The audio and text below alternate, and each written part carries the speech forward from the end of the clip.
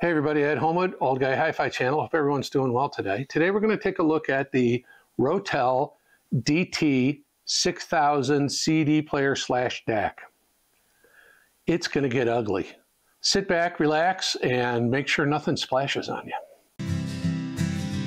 Oh, the old guy's Hi-Fi, whispering in the night, bridging past and present in the glow of autumn light. He holds the future gently like he held the past so tight. In the old guy's Hi-Fi, everything feels right. Yeah, this one's not going to be good. So what is the DT6000? Well, it's a CD player. It obviously plays CDs, but no SACD. At $2,300, no SACD. It obviously CD player. It also can be used as a DAC, and when I spin it around and we look at the back, you'll see what I'm talking about. It is balanced. It does, and they make a big deal of this, it has a smooth action tray, and it uses a spring floating CD mechanism and vibration dampening materials for near silent operation during playback, and we're going to talk about that one. It uses an ESS Sabre 9028 Pro 8-channel DAC chip, so you get 4 channels for the left channel, 4 channels for the right channel, which does give it a balanced configuration internally. It does support 32 up to 384 on USB and 24/192 on SPDIF and DSD256, as well as MkII.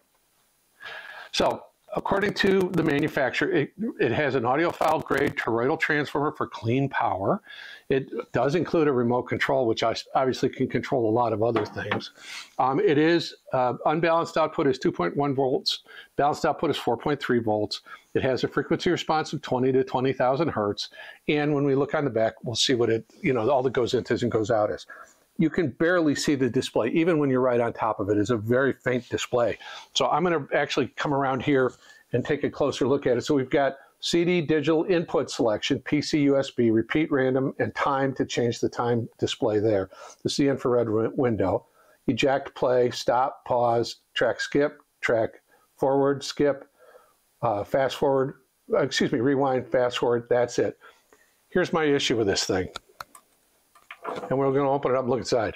$2,300, and you get the exact same transport that they put in their CD-11 MkII at $699. It's embarrassing.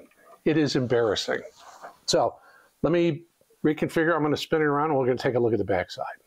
Here we are looking at the backside. We've got balanced out, single-ended out. We've got digital in on coax, digital in on Toslink, a USB on Type B. This USB-A port is strictly for service, but you could use it to power some USB device like a Weem or something. RS-232 on D-sub-9 for control, trigger in and out, and the IEC power socket.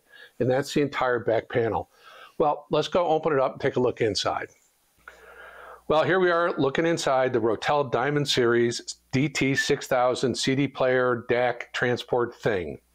Big toroidal power supply, nice filtering caps, very nice. WEMA caps. There's nothing cheap about any of this stuff until you get there. That's embarrassing. $2,300, and you get the same CD transport you probably find in a $99 Blu-ray player. That's really embarrassing. There's the ESS chip. At least it's not a mobile version. The 9028 Pro is actually the larger version, and unfortunately the way this is configured and the way it's put together, and it's just the way they voiced it, it's not great, and I'm going to talk about it when we get inside the studio. But anyway, so that's the layout. Again, nothing cheap. WEMA caps, good stuff, well laid out, well designed. Rotel knows what they're doing. Just the way they voiced this is an issue. That's my big issue. The display is embarrassing. You can't even read it when you're almost right on top of it. I mean, it's well put together, except for that. That's the thing that gets me angry. $2,300. That, and it doesn't do SACD. All right, I'm going to close it back up. We're going to go into the studio. I'm going to tell you how I think it sounds, and then we're going to put an end to this mess. Well, you can see from looking inside the DT6000, there are some decent quality components in it. Nice big toroidal power supply, and I'll talk about why I don't think that matters at all. It does use the ESS 9028 Pro chip, which of course has 8 channels. You use 4 per channel. It didn't matter. The thing didn't sound good at all. And listen, I'm not a big fan of ESS, but the particular implementation here is very poor. It's very fatiguing. It's very, very hard to listen to. And at $2,300, this is just the one that frosts me so bad. That, I can't believe that. As I mentioned in the inside, when we looked inside, you can get that exact same transport in their CD-11 MkII for 1/3 of the price, and add a DAC, a really good DAC, much better than what's in here, whether you choose ESS or AKM or Burr Brown or whatever. And between an external DAC and the CD-11 MkII, you're going to have a way better performing unit for a lot less money. And that's what really gets me on this one, is it just seems like a blatant money grab. I like Rotel stuff generally, but this is just very, very disappointing. Very sad. Yeah, I can't get it out of here soon enough. Well, that's my hot take on the DT6000 from Rotel.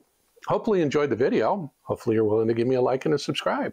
And if you wish to support the channel, there's a thank you button at the bottom of the video window. There is also a link to join the channel if you wish in the pinned comment and in the video description. In the video description, there will not be a link for this. There are links to other products I use here in the studio. There are also my playlists. Please comment. Let me know your thoughts. If you own Rotel, and I think the CD-11 is probably a great unit. It's got a Burr Brown DAC in it. I bet it sounds really, really good for 1/3 the price. Anyway. If you think I'm stupid, you think I'm crazy, let me know in the comments. I just think that for $2,300, you can do so much better, and that's really what gets me on this one. So like, subscribe, comment, follow me on Instagram if you want to. My name's Ed Homewood. This is the Old Guy Hi-Fi channel. It's now your obligation to go find a really good CD player for a lot less money and sit back and listen to some music. Thank you so very much for your time. I appreciate it. Have a wonderful day.